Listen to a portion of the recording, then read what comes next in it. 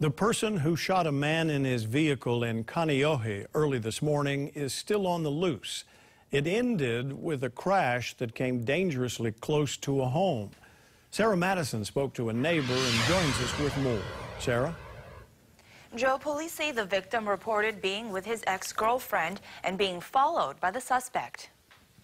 Two residential neighborhoods in Kaneohe ended up as crime scenes for an attempted murder case.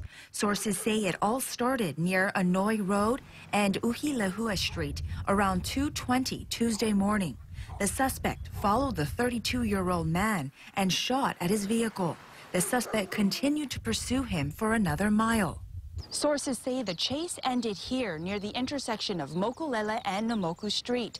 Now the suspect rammed into the victim's vehicle, causing the victim to lose control and flip next to this house. The woman who lives in the home did not want to be on camera, but says she heard a loud bang and was shocked to find several trees plowed to the ground. The crash also damaged the garage. It was so loud, other neighbors woke up. Initially, there was a loud screech of the tires, and then I heard a loud crash.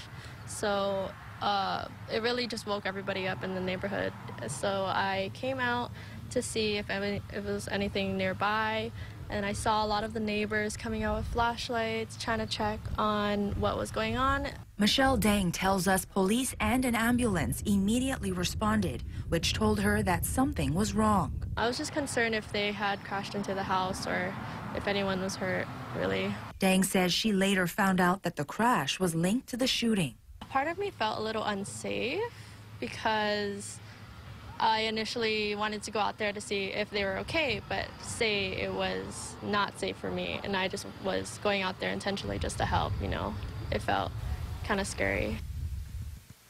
The suspect took off and has not been arrested at this time. EMS tells us an ambulance was on scene, but the victim did not want to go to the hospital. Joe, back to you.